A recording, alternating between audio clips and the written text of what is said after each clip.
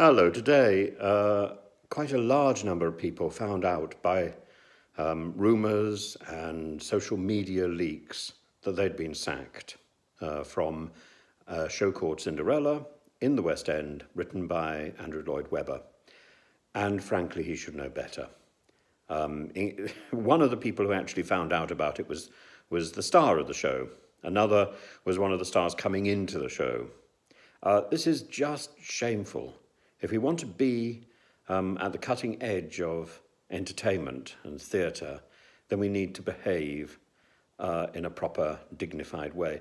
And more than that, we need to be giving 2 months' notice, as they do on Broadway.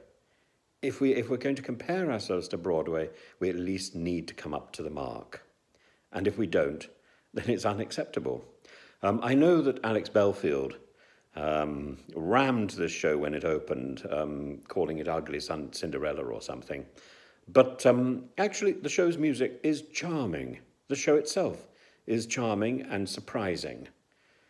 But whatever the show's merits as a piece of theatre are, the people who are putting in all the work do not deserve to be treated in such a cavalier and offhand way by somebody who is a millionaire. This falls at the feet of Andrew Lloyd Webber, and he's behaved appallingly. Now, I also think it happens to fall at the feet of Nadine Dorries. Of course I do. I think if the ministry, which is ultimately responsible for the arts in this country, the Digital Culture, Media and Sport Ministry, which I think should be split up and run by people who actually know what they're doing,